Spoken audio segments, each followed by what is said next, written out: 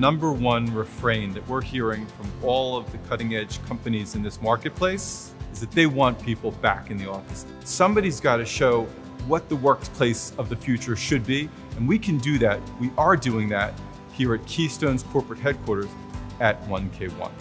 What is Keystone doing to bring companies back to the office? They're really looking for 3 things. First, they want to highly amenitize placemaking. 2, employees want a place which will elevate their physical and their personal well-being. And third is ESG investing. A carbon neutral future is what's mission critical for us as an economy. Keystone has invested tens of millions of dollars into the 1K1 infrastructure.